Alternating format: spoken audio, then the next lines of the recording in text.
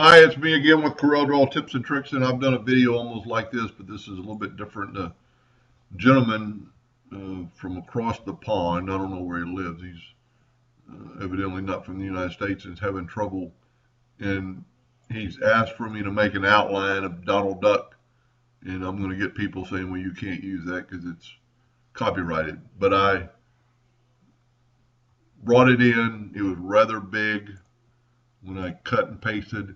So I reduced it in size so Corel won't have as hard a time tracing it. And then I converted it to a grayscale. And then I traced it. And there's plenty of videos out there to trace. But the problem with creating a boundary is that when you select all this, the boundary tool doesn't show up. It's because it's all grouped together.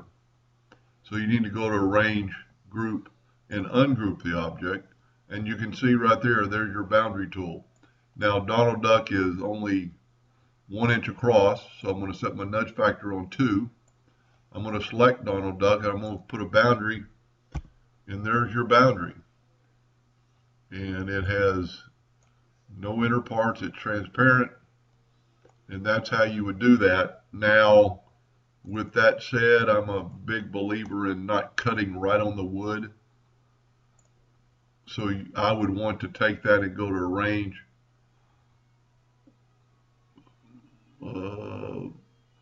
We shouldn't have to, but let's break curve apart.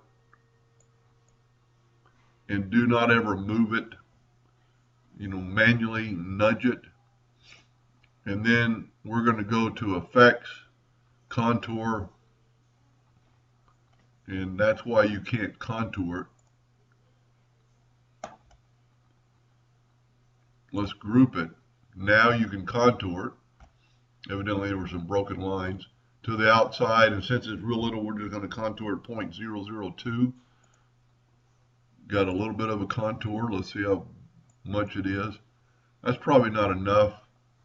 Let's back up here and go 0.005. That'd be good enough. Then go to Effects, Break Contour Apart. If you grab the center, you get the red line. Then grab the black, and I would make it red. So I'm going to right click and then put it back on Donald Duck, and that would engrave and cut out. It needs to be cleaned up. I didn't clean up the clip art.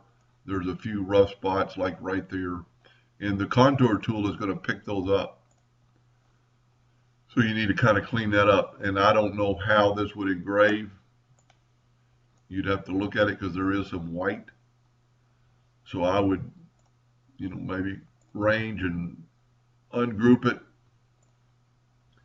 I'm evidently getting the contour. It is ungrouped already, and I would just delete those parts and make them black. You wouldn't want his face black, so you could left click, nudge it out of the way. It's going to really interfere with the other one. I'm going to nudge it up. I'm going to put an outline around it. I'm going to take away. Let's zoom in here. Yep. You'd have to do that for all of it, and then move the black out of the way. Take his mask, put it back, and now you have an outline that's clear and transparent. And you can do the same thing with the eyes. It's the exact same thing, just make them no fill, left click and outline, and then put it back. Of course, I moved it manually, so you need to nudge it. Let's nudge it over.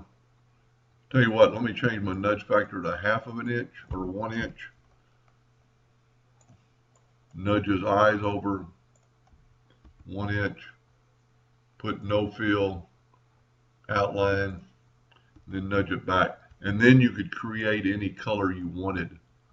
You could make his face a little light gray. I mean, there's a lot you could do with this. But anyway, that wasn't the real question. The gentleman was asking me how to put an outline, and that's how you would put the outline. Anyway, I hope that helped a little bit. Thank you for watching.